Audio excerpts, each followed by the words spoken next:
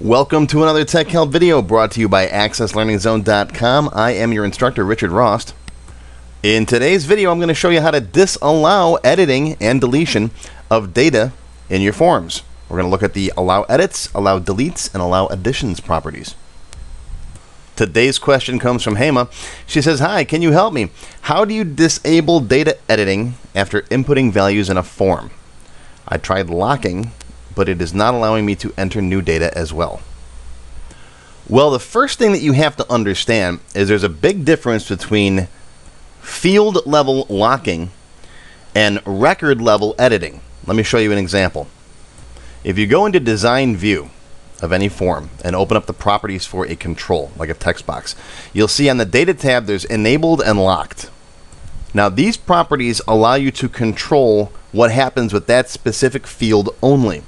And if you want to do multiple fields, you have to set them all on the form. That's handy for preventing specific things from being edited, like if you don't want any phone numbers being changed or any credit limits being changed.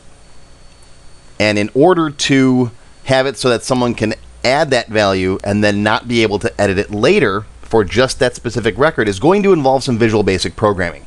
You have to have an event that locks that field after they enter the value.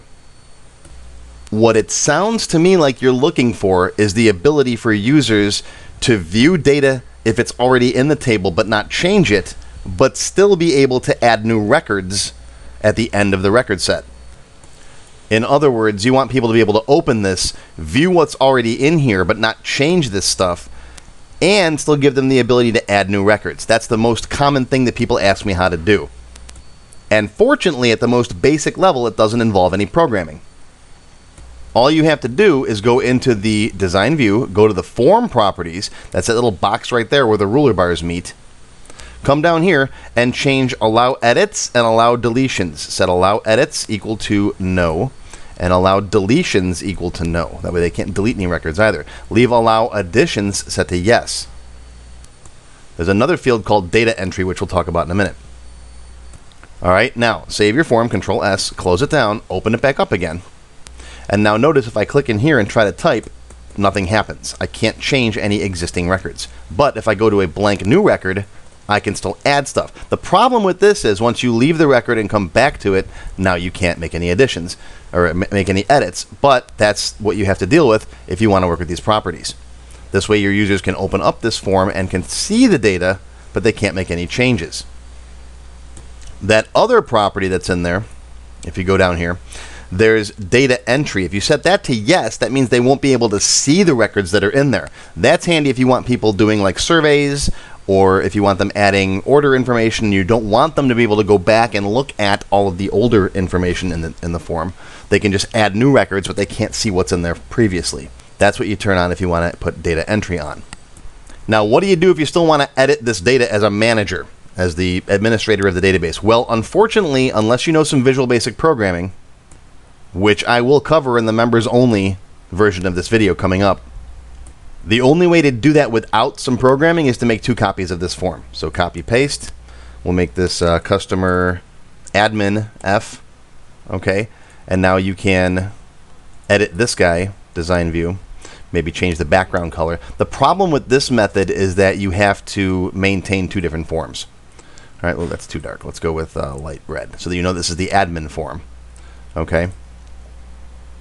And now in the properties in here, you can set allow edits and allow deletions to yes. Close that, save it. So now if I open up the admin form, I can still make changes. Okay, I'm going to cancel that. But the regular customer form, you cannot. You can only make additions. Now, how do you prevent your user from seeing this stuff so they can't open up the admin form? I'll show you all that in the members only video. So here's what the members only video has. I'm going to show you how to make a quick main menu form so you can have a custom interface for your users to work with and buttons for your customer and your customer admin forms. And I'll show you how to set that up as the startup form so when your database starts up, the main menu appears. Then I'll show you how to disable the navigation pane so the users can't go through all of your objects. They can't go poking through your tables and your forms and your queries and all that. They'll only see what you give them access to on your main menu. I'll also show you how to disable most of the ribbon buttons and the shortcut menu options.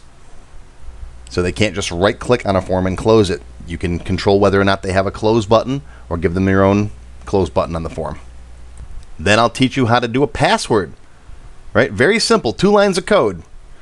Pop up an input box and then check the password. The password allows them to open the admin form. Then finally, we'll get rid of that admin form because we don't want 2 separate forms to maintain, right? If you have to make changes in one, you got to remember to change them in the other. But I'll show you using that same code that we used to ask for a password. I'll show you how to change the allow edits and the allow deletions properties in code so you can use the same form and just control the access rights to it.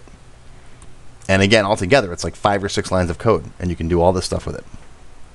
How do you get access to the members-only videos? Well, you have to join my YouTube channel.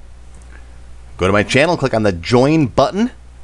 You'll see all the different membership levels there, from supporter all the way on up. Silver members and up get access to all of the extended cut members-only TechHelp videos. And there's a video there explaining what all the different membership levels give you.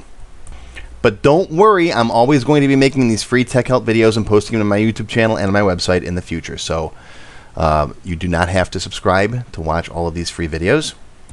But make sure you do subscribe to my channel. That means you get notifications. It doesn't cost you anything.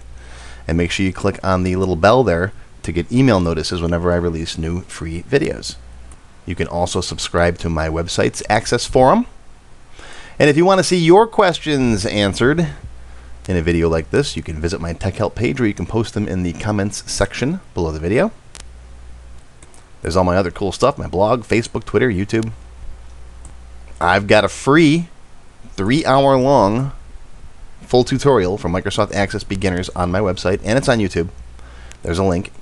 And if you like level 1, level 2 is just $1. And that will also give you a logon on my website, which gives you all kinds of extra cool stuff. Okay, thanks for watching. I hope you learned something, and we'll see you next time.